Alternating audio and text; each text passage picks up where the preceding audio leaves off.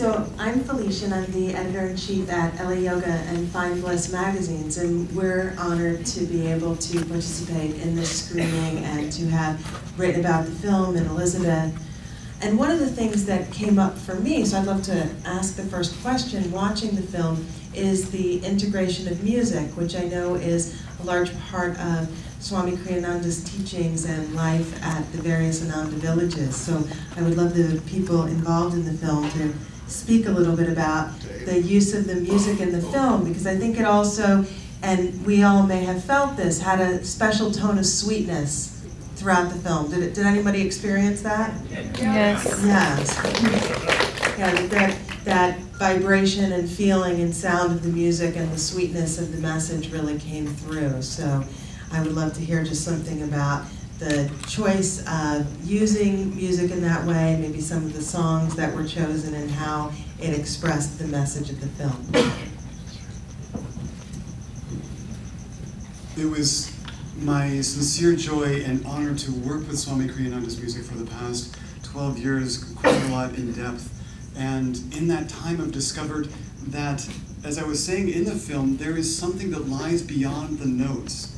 This inspiration that can be so tangibly felt, and it's our job as performers, whether we're performing at Sunday services or whether we're just getting together and singing, whether it's chanting before meditation, of tuning in to that inspiration, and just instead of just creating notes, to using the notes as a pathway to higher consciousness. And that's why Swami Kriyananda started composing music in the first place, was to offer assistance, to share his inspirations, to share his teachings through music. So it has a service base as its inspiration at its root, and that really, really comes across. So music is like our lifeblood at Ananda. Without it, we would fall into disarray quite easily.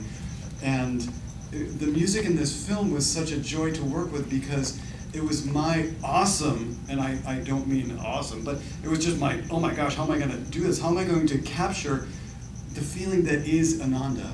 Oftentimes you'll go to a movie and you'll be brought to tears by Wilson, the volleyball drifting away from Tom Hanks in Castaway. And you're like, I'm crying over a volleyball. The music will do that to you. And I want you to know that the music here in this film, the music that we've been living with, that is the vibration. There is that tangible vibration. So we use the music consciously in each of our colonies, and what a tribute to this man, Swami Kriyananda, that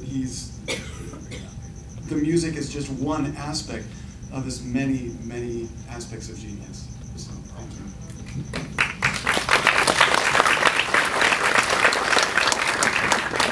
I think it's nice to hear a little bit of the story behind the story sometimes too, and thinking it's a great gift and honor for all of us here being able to see the film tonight, to have so many people involved with the making of the film and the behind the scenes. So if you could all stand up for a moment. So we have Ted, the director.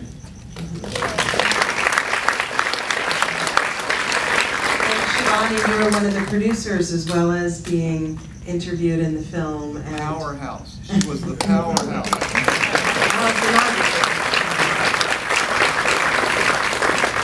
And then David, right? Yes, we also got to see in the film and had a great, connection with the music. And I'm sure there are many of you in the audience, and it's great to see so many people stay for the Q&A, who have some questions. Is there anyone who have questions that have come up? Yes? Yeah, about the music, it is so sweet, and there was one moment when the fires came, there was a little bit of sadness I heard in the music track. In real life, we do have sadness. And I'm curious, how does music hold that sadness in the community, and how do we transform through other emotions than bliss? So great question, and if everybody heard that, how does music also express the sadness, and how do we transform through emotions other than bliss? So. Can I just say one thing, and then I want to make you finish the question. When we began taking Swami Kriyananda's music and putting it to the picture of the film, we had the full library of Swami's work. And I found that a lot of the music had that very quality, a little bit melancholic, a little, and maybe it's tenderness is that kind of tone of the music. And it was one of our fears was how are we going to create music that would have all of the emotions that the movie needs to have. So now I'm going to pass it to you. And that subject could be covered in depth for quite a while. We could take a 2-hour course, which I don't think we have time to do right now. But yes, how do we move through emotions? We can't just disregard them and say, oh no, I don't want to feel that. I'm supposed to feel bliss, because that sets up a falseness within ourselves. And it's not for music to dwell in that negative state of emotion, but to acknowledge it and then to lift it up. So yes, all of our music isn't just light and joyful and blissful that way. There is music that helps get us going, that can stir us to action, or to bring us calmness, or to express something like a tragedy does, that leaves us in a state of catharsis that is healing to those emotions. So, but we do work a lot with overcoming negative emotions through the use of this music, kind of like antidotes, if you will. Does that answer your question? Somewhat, thank you. Okay. Every question and every answer just brings us to more questions and more reflection, doesn't it? You know, that's where the answers come, through our reflection and our own practice. Yes. I was moved by many things in the movie, but when they were talking about the one woman that died, and experiencing and working with her and being with her, and she died. Can anyone say anything about being there when Swami Kriyananda died? Yes, Swami Kriyananda passed away about a week after he saw what we thought was the final version of this film. And he was in Italy at that time. I was with him at that time, and all of our community in Italy. And he was very happy with this film. He was moved to tears, and he could hardly speak after seeing it. And he said, it's perfect, and Yogananda is very pleased with all of you. And I felt that in that moment, something happened with him, and that he saw that what his life had been dedicated to, the mission of his master, he had actually fulfilled, and that he could go on. I expected that he was going to go on for several more years, because we all thought that. But it was just about a week after that he passed away. He passed away very quietly. It was early in the morning. It was about his breakfast time. And his health had been very challenging for a long time.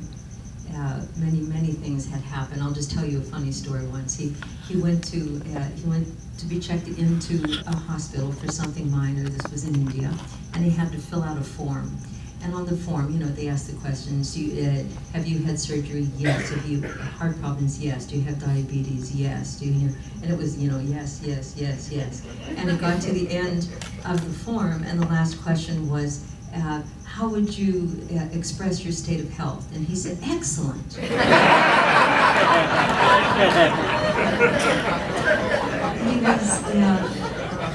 He really was not affected by the state of his physical health. And in the last years of his life, the only way to describe his state of mind was bliss and more bliss.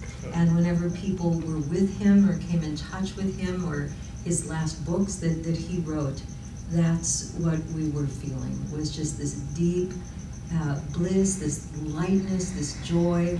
And I remember he had an experience some years before, maybe 5, 6, 7, 8 years before his passing. He was in Florence at the time, and just in a moment, he recognized what is expressed by the song Brothers, which he wrote, of course, with so many, decades before, but he had a very deep experience of how we all are connected in God. and how God loves everyone equally. Now we know these things, but it became a very deep experience. And from that moment on, his life was just very, very blissful. His passing was serene. It was just from one breath to the other. And then his body remained with us in Assisi for various reasons, in our temple for about a week. And the experience was extremely deep for the hundreds and hundreds of people who came to see him. So I just wanted to commend you on directing this very exquisite opportunity to have this woman go through the journey.